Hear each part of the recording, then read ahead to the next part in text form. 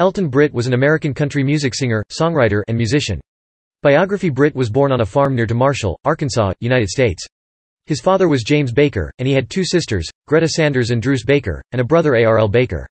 Britt recorded over 600 sides and 60 albums for RCA Victor and other labels in more than a 30-year span, and is best known for such hit songs as Someday, Detour, Chime Bells, Maybe I'll Cry Over You, Pinto Pal, and the million-selling wartime hit, There's a Star-Spangled Banner Waving Somewhere. The recording had sold 1 million discs by 1944 and it was awarded a gold disc by the RIAA. Britt became the first country artist to be awarded a gold disc. A singer, bandleader, radio and television performer, songwriter and standard-setting yodeler, he starred in at least 2 films in the late 1940s, and had hit records as late as 1968 with the Jimmie Rodgers Blues. In 1960, as part of a publicity stunt, Britt briefly ran for the Democratic presidential nomination. On June 22, 1972, 5 days before his 59th birthday, Britt suffered a heart attack while driving his car and died in a McConnellsburg, Pennsylvania, hospital the next day. He was buried in the Odd Fellows Cemetery in Broad Top, Pennsylvania.